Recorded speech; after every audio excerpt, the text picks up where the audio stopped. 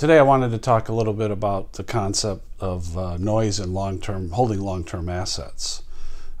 My parents' generation grew up during the Depression, and the effects of the Depression influenced their whole lives. It affected how they spent money, how they saved money, how they saved material things, reused material things.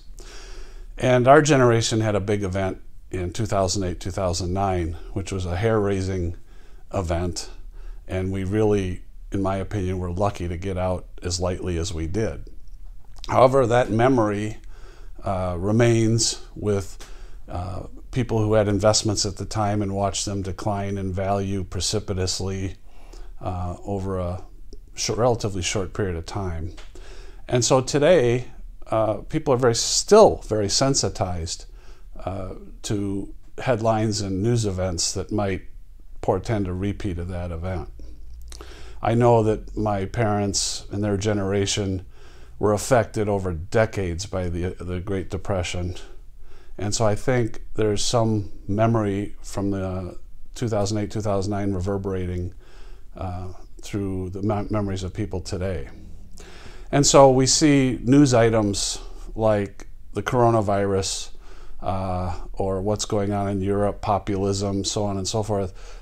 And we have a magnifying mechanism today that wasn't present at the time of the Depression, and that is media. The written media, the spoken media, the viewed media, and now social media are ubiquitous all over, and they're actually magnifying news items behind the scenes, governments, research institutions, investment interests, trying to influence our opinions and how we act.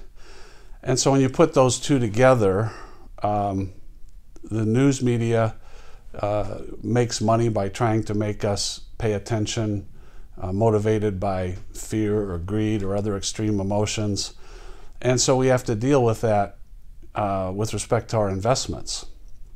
And I get almost every day a request to opine on a news item, an article, a rant, and they're all pretty much negative in nature. There's almost nothing that comes into my email that's positive. What about taking advantage of this opportunity or that?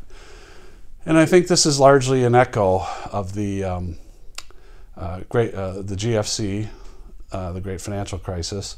And so I think it's important to realize that over the span of time, if you go back to 2010 and think of all the negative things that have happened, come out of the news, and look at where we are today, almost none of them came to fruition with respect to negative effects on long-term investments.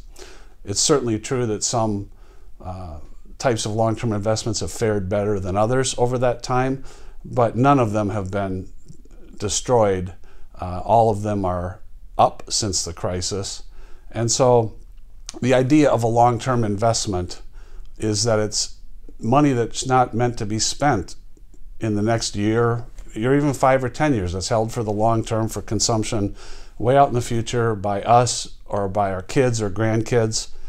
And we should be paying attention to the long-term fundamentals. And so the question to ask on a news item like the coronavirus is, as Warren Buffett would say, what impact does today's headline have on corporate or American business in the next 10 or 20 years? And the coronavirus, the answer is almost certainly very little.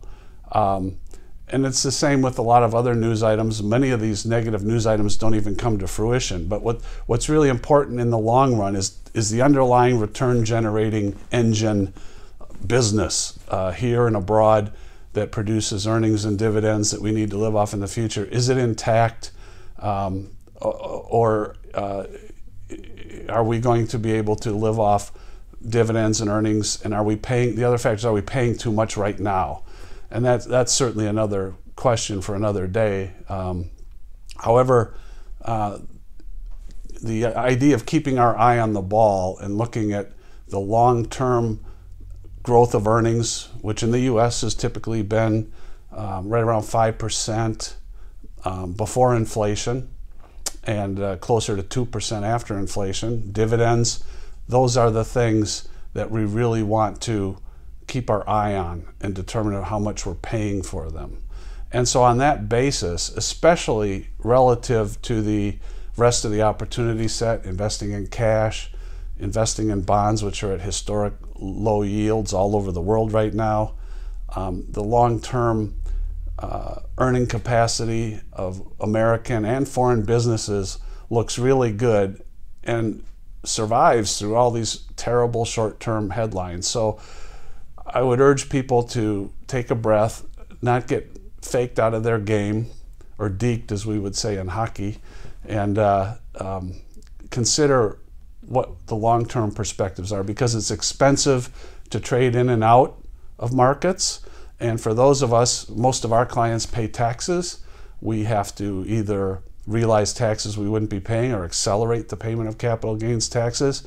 So trading on emotion based on recent events can be counterproductive from a number of considerations. And lastly, even if I had skill in doing that, and I don't portend that I do, but I would challenge you to go on Amazon or to an old-fashioned bookstore and look on the bookshelves. There are investment books that have survived for decades, and you won't find any of them that talk about successful investors who have tried to time markets in and out of news events or macro events or anything. It's always about people who are buying and holding long value for the long term. Those books, Random Walk Down Wall Street, Loser's Game, Jesse Livermore's book, they're all about investing in the long run. And so even if I had skill, if I was 70% accurate in my assessments on the future, to go into a news event or to respond to a news event, I have to make a number of different decisions correctly. I have to take the news event and tie or estimate the reaction of different types of investments to that event and be accurate. I have to make the judgment on when to get out of a market and be accurate. And then I have to make the judgment on when to get back in. So if we just take 2 out of those 3, if I have a 70% accuracy rate just to get in and out, if I multiply 2 probabilities together to get the probability of getting it all right, 0.7 times 0.7 is 0.49. It's less than 50-50 or a coin flip. And that's why it's so hard to do, and that's why you don't see long-term investors like Warren Buffett or the successful investors are like Warren Buffett. There aren't many that, if any, that have successfully built their careers on timing markets. So the realizing to some extent we're being played, which sounds somewhat cynical, but the media wants our attention, wants us to watch and react and act on what they do, but realize what their motives are, and your motives are different. Thank you.